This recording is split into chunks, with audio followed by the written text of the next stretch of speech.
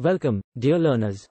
In this video, we are going to discuss the role of NGOs in environmental decision making. NGOs, non-governmental organizations, play an important role in environmental decision making. They serve as advocates for the environment and work to raise public awareness about environmental issues. Here are some ways in which NGOs contribute to environmental decision making. Advocacy. NGOs advocate for the environment by raising awareness about environmental issues and pushing for policies that protect the environment.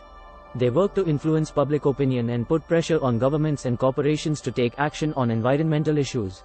Research and analysis. NGOs conduct research and analyze data to provide evidence-based recommendations for environmental policies.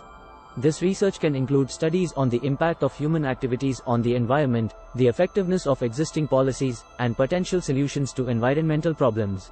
Monitoring and reporting. NGOs monitor the implementation of environmental policies and report on any violations or shortcomings. They also track environmental trends and provide updates on the state of the environment. Public participation. NGOs facilitate public participation in environmental decision-making by organizing public meetings, hearings, and consultations. They give citizens a voice in the decision-making process and provide opportunities for them to engage with policymakers.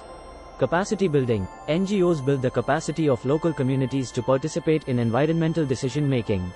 They provide training and education to help people understand environmental issues and the policymaking process.